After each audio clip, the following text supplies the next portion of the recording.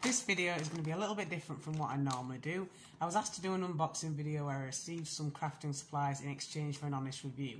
And although I've been receiving offers for a while now, I've never accepted one before. The reason for that is I get so many messages asking me to promote things that I either have absolutely no interest in and therefore could not speak about either knowledgeably or with any genuine interest, or things that don't have any relationship to what I do on this channel. Generally, I'll be offered things that I don't want, and despite how we're expected to feel these days, I don't want to receive free things that I didn't want. If I wouldn't buy it, why would I want it for free? At the end of the day, I have no interest in cluttering up my house with things that I don't want or need. So this was the first time I've actually been offered a chance to receive something that I would have bought anyway, and it fits perfectly with what I do. So this is the parcel I received. It's from bbcrafts.com, and I'll put a link on the screen for this as well as in the description below. I wanted to wait until I could film it before I opened it, so here we go.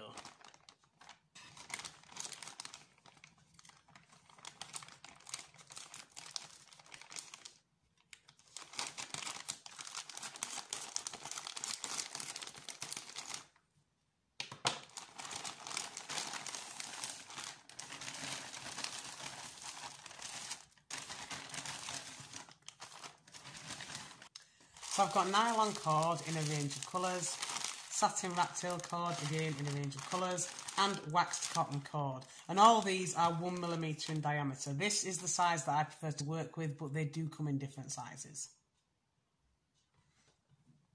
So this is the 1mm nylon macrame cord. It's about 20 different colours, I think. I bought similar to this before on Amazon, eBay. There are two benefits to buying online in my experience. One is the ability to buy in every colour, and I do like to have a full range of colours in these because I like to be able to make bracelets in every colour. Sometimes you can get a few colours in shops depending on where you live, but where I live you can only get a few colours. Nothing like the range available online. So as much as in an ideal world I'd buy my supplies in person, the reality is that there isn't really anything like the choice available in physical stores as you can get online. So these are in little scales like this. I think it's about 27 meters. I'm not quite sure. I'll put it on the screen because I have forgotten. Let's see if I can get into this. And as you can see, I got a range of colours in this because I like to use all colours and that's my favourite, as always. But yeah, there's plenty here to make plenty of different bracelets or necklaces, whatever you like to make. So I've got a really decent selection there. You'll make quite a few items of jewellery or whatever it is you like to make out of these. So for comparison, this is a close-up view of the nylon macrame cord that I got from BB Crafts. And this is an example of some that I already had. So it's very similar. I can't see any loss of quality in the one from BB Crafts compared to the ones that I already had. So I imagine it will be pretty much identical to work with.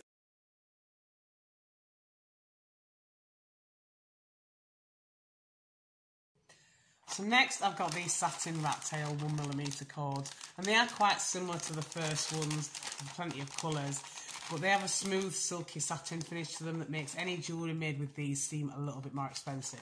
And to be fair, this cord is a little bit more expensive to buy generally, but if you want something a little bit more special, it's definitely worth it in my opinion. It's got a really nice feel to it. It doesn't really show up on the camera, I suppose, as much as it does when you're actually looking at it in person and getting to feel it, but it's a lovely soft feel to it, and it does feel really nice and expensive. And again, plenty of colours, so it should suit most colour schemes of things that you wanted to make. So for comparison, this is the satin rat tail cord that I received from BB Crafts, and this is a sample of some that I already had. So they're both nice and smooth, even close up.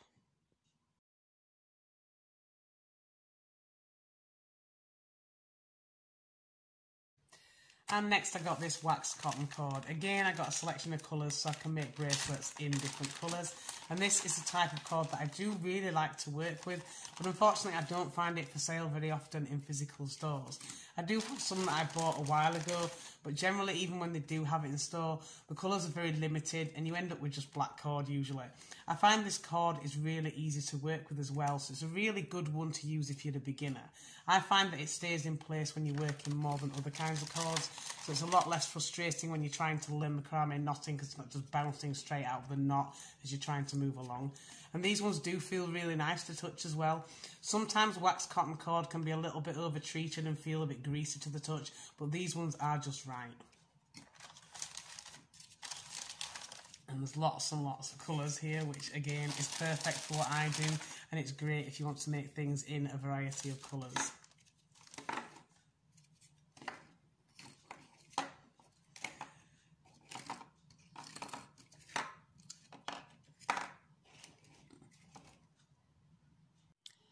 So for a little bit of side by side, this is the wax cotton close up, and this is some that I already had.